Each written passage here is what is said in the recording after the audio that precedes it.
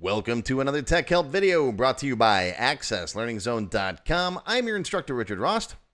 One of the most popular requests I get is doing attendance, whether it's students or employees or your dogs, making sure they're all home at the end of the day. I don't know. So we're going to do attendance today. I'm going to show you how to set up an attendance database, have a list of students, and then you can add them every day when it's time for class. And then we'll do a report, and so we can see how many times each student was present or absent. And when we're all done, it'll look something like this. You put your attendance date in here, show attendance. It'll show you if you've already done attendance that day. You come over here, you check whether or not your student was present, right? All right, now tomorrow you open the database. This is going to default to tomorrow's date, whatever date you open it, right? Hit show attendance. Oh, there's no attendance data for this day. Hit add students. It'll bring your students in. You just check which ones are present or not present. You can flip it whichever way you want to do it, right? And then when we're all done, we'll make an attendance report. You click on the report, it brings that up.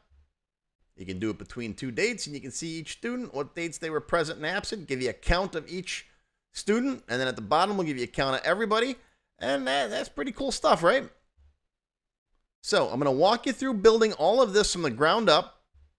Now, this is an expert level video. What does that mean? Well, I consider expert the middle ground, basically intermediate between beginner and developer. So it's a little bit beyond the beginners, but you don't need any coding. We can do everything I just showed you with zero Visual Basic programming. All right, so it's all intermediate level stuff. And here are the prerequisite videos that you should watch first before trying to follow this one. First, watch my blank template video, which is how I explain how I build the database that I use for most of my Tech Help videos, including this one, right? A basic main menu, a customer list, customer form, and so on. You should know how to concatenate two strings together. You should know how to build basic queries and use query criteria. You should know how to work with continuous forms. It is vital that you understand how to work with relationships between multiple tables. Right? Students and attendants are going to be related, and you got to understand that relationship. And you should know how to make relational combo boxes. We're going to make a combo box to pick the student. Okay?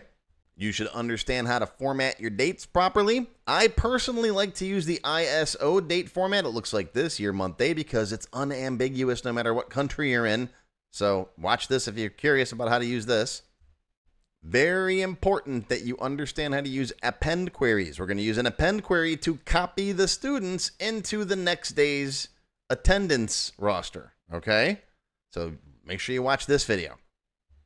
And make sure you know how to get a value from an open form. All right, that's how we're going to get the date criteria from our main menu form into our other stuff. Okay? Now, these are all free videos. They're on my YouTube channel. They're on my website. Go watch all of these and then come on back. Okay, don't be complaining that I didn't show you how to do some of this stuff. It's all in the prerequisite videos. And there might be some more later on. I'll mention them if there are. Okay? All right, let's get started. Okay, so here I am in my Tech Help free template. This is a free database. You can grab a copy off my website if you want one. Now, since I already have customers in here, we're going to just use customers as students. So when I say students, I'm talking about customers. They're already in here. We're just going to use these guys. Okay? And I'm going to use the isActive field to indicate which students are enrolled in my class. Now, yes, if you want to talk about a more advanced database where you got multiple classes and multiple teachers and students for different classes, yes, we'll talk about that later, okay? For now, let's just focus on one class. So let's make a student query, create query design, that shows just our active customers. So that's our list of students, right? Okay, so I'm going to bring in customer T.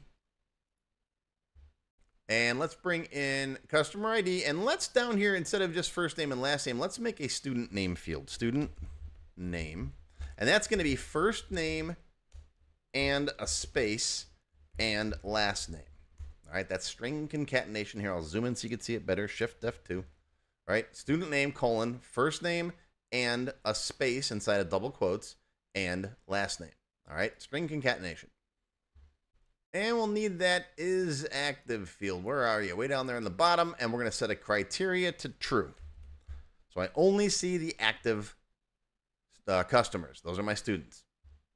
And let's save this, Control S as my student Q. That's my student query. If you want to sort it, you can. It doesn't really matter. All right, and then run it, and there we go. And we got way too many active students. Let's whittle this down to like 6. All right, so I want, let's see here. We'll get rid of you. Who else do I want? I want James Kirk. I love James Kirk in there. And let's keep, let's see, what we got here? Let's go, Mr. Spock. Okay, we got like 6 students. All right, good enough. So now, if I run it, there we go. We got 6 active small group sessions. Right? That's what I used to do, small group sessions. Okay. I have my own computer training room. I had a max of 8. I'd take 8 students at a time. Usually it was 6 or 7. All right, now we need a table where we're going to store our attendance data. All right, each class for each student is going to get an attendance bit of data, right? So create table design. So we got attendance ID, that's our auto number, and yes, it's attendance. Sometimes I always want to put an E here, and I think to myself, okay, for attendance, we're going to the dance. We're going to attend the dance. That's how I remember it. Stupid little thing, I know. Now, that's our primary key. I always forget to click the thing, but you can click on the thing if you want to, right? Otherwise, it'll ask you. Customer ID, that's our foreign key, so this is a number of type long integer, and that'll be set for us automatically. Let's put a class date. Now, you can do a class date time, whatever you want to do. Generally, I just put the date in here, so I'm going to make the default value equals date, just like that. Equals date, and then an open and close parentheses. That'll use the date function to put the current date in there. If you want the time as well, like if you really care, like up to the minute when the attendance was taken, some places do. They want to know when the teacher actually did attendance. That's fine. You can store the time in here too. We're going to build the database assuming it's also got times, but I'm just going to work with dates. They're much easier. And they just look more pleasant. So then we've got present. Was the student present or not? Yes or no? Okay. Now the default value for this is up to you. If you want to default them all to no and have the teacher has to check them on to make sure that they were in their seats, great. If you want to default that to yes, and that way the teacher just has to check who's not there, again, totally up to you. That's your use case. I'm just showing you how to put the Legos together. All right, so let's save this as attendance T. That's my attendance table. Close it up. Now, I always find that stuff is easier when you've got data in the tables to work with, just some sample data. So I'm going to open up a student query so I can see who the students are. So I got their IDs, right? And the attendance table is going to look like this. Let's say we're working with today's date. Today's actually May 30th. I'm recording this for May 29th because I got really busy and didn't get a video out. So this is actually the first retroactive video I've done in a long time. This is going to be published on the 30th, but it's for the 29th. Okay. So the first day, let's do it for 5:30, right? So James Kirk, 5:30 was present, right? Mr. Spock, 17, same date, was present. Okay. Mr. Barkley, same date, was not present. Okay. Me, I was also playing hooky. Okay. Wesley Crusher, he's a good boy, he was present. And finally, Will Riker was also present. Okay. So that's how it's going to look when it's all said and done. And every day, you'll have another set of 6 entries or however many students you have, and you'll just check in these boxes. All right, save changes. Yes, close it. Okay, so that's done. And that's really all we need for now for our tables. All right, now let's work on our attendance form. Now, our attendance form is going to be a continuous form. In the TechHelp free template, I've got a blank one here that I use. It's basically my template. I'm going to copy and paste that and call it attendance F. My attendance form. Right click, design view, open up the properties for the form, set the record source to that attendance table that we just made. I am going to delete these fields, and I'm going to delete one of these labels up here because I'm in the habit now with small forms like this. I just make one big label going across the top, and I just put the fields in there accordingly. Now let's open up the Add Existing Fields box. You don't really need the attendance ID on this form. In fact, I only really put IDs on forms if I need their value or if I'm doing it like a beginner class to teach my students how IDs work. Usually you don't even need them on the forms. But we do need the customer, But I'm not going to bring the customer ID from here because I don't want it as a text box. I want it as a combo box, so we'll use the wizard in just a minute for that. I do need the class date time. Click, drag, drop it in the detail section. Get rid of the label that comes in with it. And then slide this guy over here like that. Make it a little tiny bit bigger, like so. Okay? And we need a box for present. Drop that over here. And again, delete the label that comes with it. All right, we'll slide you over there. Actually, this is probably a little bit too big. If you're going to put time in here, it needs to be bigger. If not, if I'm just doing dates, you can do that. We're going to do date, and then I also like to show the day of the week. I'll show you how to do that too. All right, next we need our student. For that, we're going to make a relational combo box, which that's right there. Click, drag, drop into the detail section. I want the combo box to get the values from a table or query. Where is the list of students? That's in the student query right there. That's our list of students. Next, I need customer ID and student name. You don't need to bring as active into here. Okay. Next, how do you want to sort it? Student name is fine. Next. Now, since this is based on a query, we don't get the little box there that says you can hide the ID field. So we have to manually hide the ID field just by making its width 0. Go past it like that to make sure you're at 0. That's what it's going to look like. All right. Next. Now, what is the bound field? What is the field that actually has the value that you want in it? Well, that's the ID, right? Next. You want to remember it for later use or store it in a field? Well, in this case, I want to store it in a field. I want to store that customer ID in the customer ID in the attendance table. Okay, I'm picking a customer ID, which is my student ID basically, and I'm storing it in the customer ID field of the attendance table. Next. What label would you like for it? Doesn't matter. We're going to delete it anyways, and then hit finish. All right, there's that label. Goodbye. Slide this up into place like so. Right about like that. Looks good. One thing I don't like about the combo box wizard, this is one of my Access pet peeves, is that it doesn't give you the option to name that box. It calls it combo 62. I'm going to call this my student combo. And yes, it's bound to the customer ID. That's fine. All right, let's shrink this space up there. Save it, close it. Let's open it and see what we got. Okay, looks pretty good.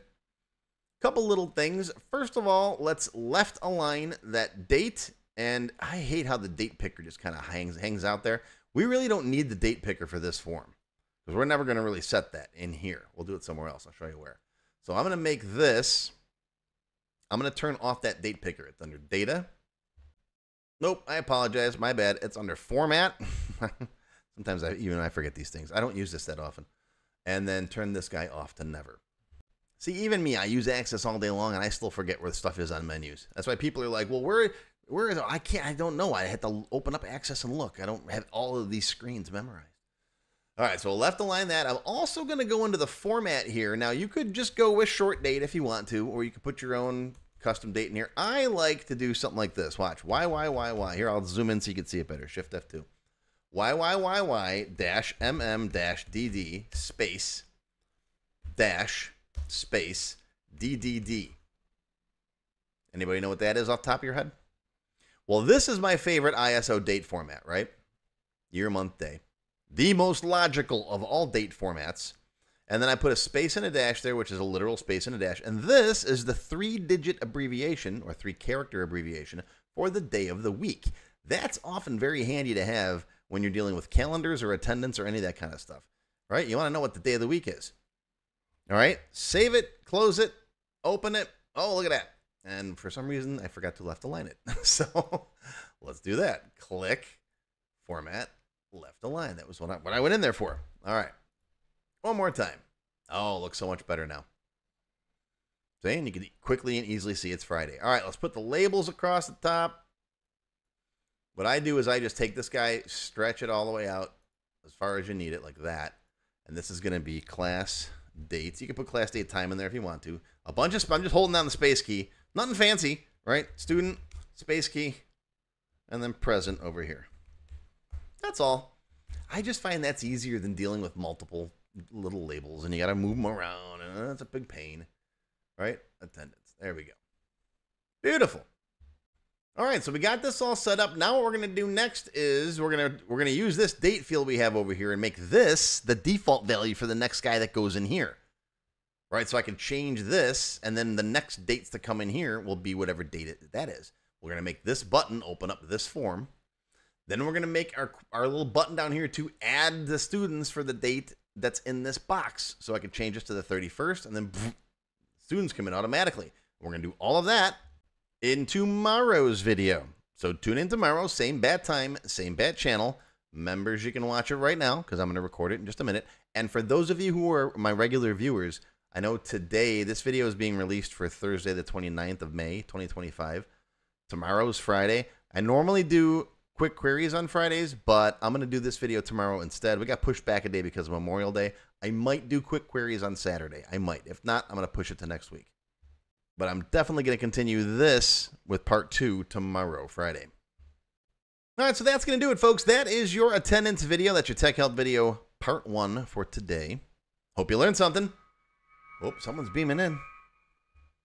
Live long and prosper, my friends. I'll see you tomorrow for part 2. If you enjoyed this video, hit that thumbs up button right now and give me a like. Also, be sure to subscribe to my channel, which is completely free. And make sure you click that bell icon and select all to receive notifications whenever I post a new video. Do you need help with your Microsoft Access project? Whether you need a tutor, a consultant, or a developer to build something for you, check out my Access Developer Network. It's a directory I put together personally of Access experts who can help with your project. Visit my website to learn more. Any links or other resources that I mentioned in the video can be found in the description text below the video. Just click on that Show More link right there. YouTube's pretty good about hiding that, but it's there. Just look for it. Now, if you have not yet tried my free Access Level 1 course, check it out now. It covers all the basics of Microsoft Access, including building forms, queries, reports, tables, all that stuff. It's over 4 hours long. You can find it on my website or my YouTube channel. I'll include a link below you can click on. And did I mention it's completely free? And if you like Level 1, Level 2 is just $1. That's it. And it's free for members of my YouTube channel at any level. Speaking of memberships, if you're interested in joining my channel, you get all kinds of awesome perks. Silver members get access to all of my extended cut Tech Help videos, and there's hundreds of them by now. They also get one free beginner class each month, and yes, those are from my full courses. Gold members get the previous perks plus access to download all of the sample databases that I build in my Tech Help videos. Plus, you get access to my code vault where I keep tons of different functions and all kinds of source code that I use. And gold members get one free expert class every month after completing the beginner series.